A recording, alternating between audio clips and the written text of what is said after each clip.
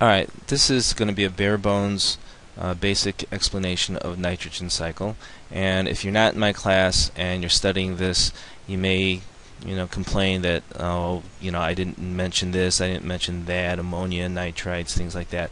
But for our purposes in my class, this is basically what we need. So we'll start off with N2, which can be called free nitrogen,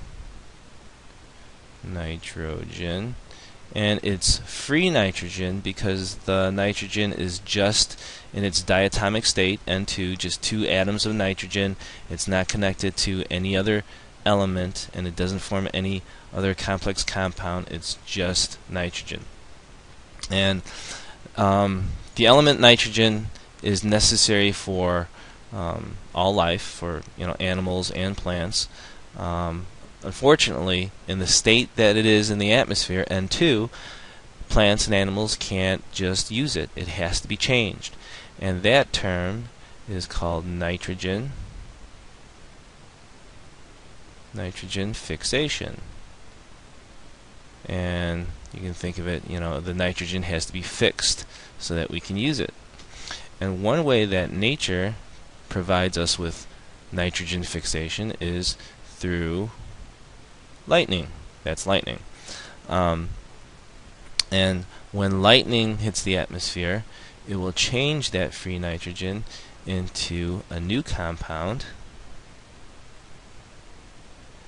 and that we will call a nitrate.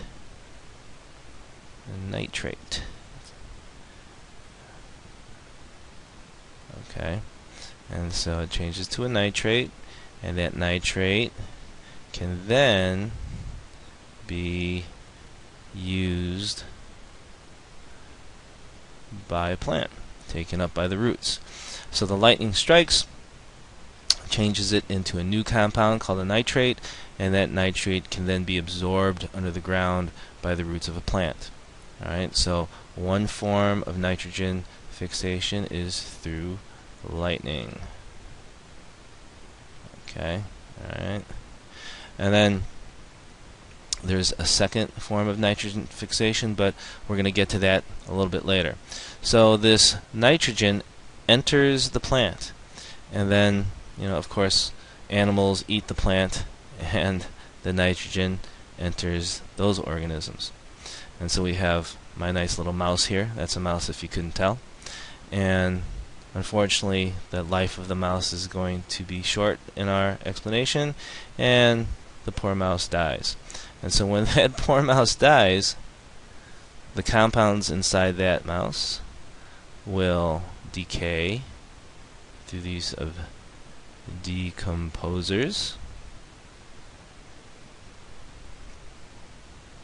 and it will decay, and through, let's use different color, and through the process of bacteria, it will change back into, well, let's put it over here, back into N2 again, our free nitrogen, but this time that free nitrogen is going to be in the soil. Alright. Now again, this free nitrogen can be used by the plant, but again, it's going to need some help. And the help that it has is these little nodules, they're called, of bacteria. And so these different types of bacteria live off of the plant. Alright, it eats from the plant, but it also provides it with nitrogen, and so these nodules change it again to that NO3, right? That NO3 molecule. Okay, so that's a negative sign. Alright, so the second form of nitrogen fixation is from bacteria. Nitrogen is called nitrogen fixing bacteria. Alright, who'd have thought it? And so, again, to review organisms die, they decompose, and it has all these nitrogen compounds in it. It decomposes it, and bacteria breaks it down even further into this N2, and the N2 can be changed into nitrates by the use of these bacteria that are on the plants. Okay, and then finally, this N2 can either go to the plant roots, or it can return into the atmosphere, and this process, with the use of bacteria, the help of bacteria, is called denitrification. Just fit. Denitrification. And so denitrification is when bacteria changes these compounds, these nitrogen compounds, into N2, and then it will go back into the atmosphere.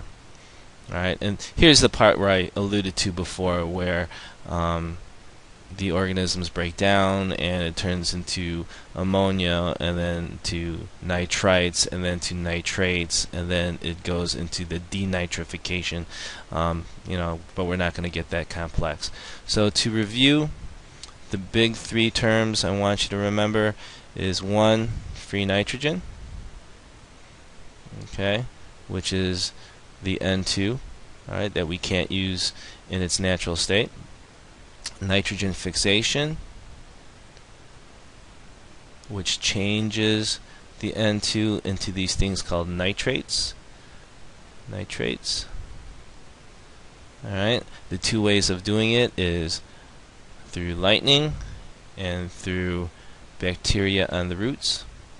Okay, and then the third term that we need to be aware of is this thing called denitrification, which where bacteria decomposes the compounds, turns it back into N2, and brings it back into the atmosphere. Alright, I know it's a little long. The process gets a little bit complicated. Hopefully this clears it up. Watch the video a couple times. Hopefully it will become clear to you.